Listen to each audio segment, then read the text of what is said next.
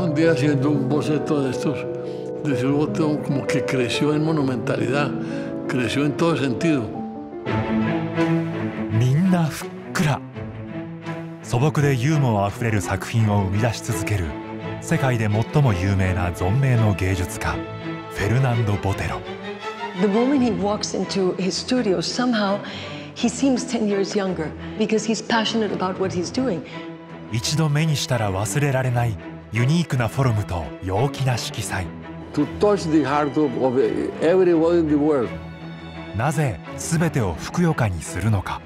そこに込めた意味とは。At that time it was a dictature of the abstract art. Nobody wanted to touch me like I was a leper.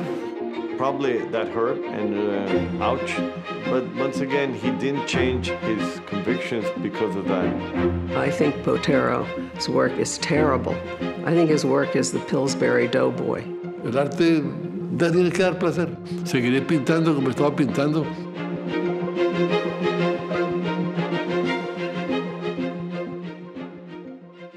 But the face is exactly like, he looked exactly like that. But I mean, he did die instantly. He closed himself in his studio and he forced himself to paint Pedrito once and again, once and again. Bueno, después sigue la vida, pues. Which shows, the evolution that happened throughout these 10 years. To do something so dramatic at the same time, don't be so much love. Because this was actually the worst moment of Colombia. 家族と共に歩む波乱万丈の人生。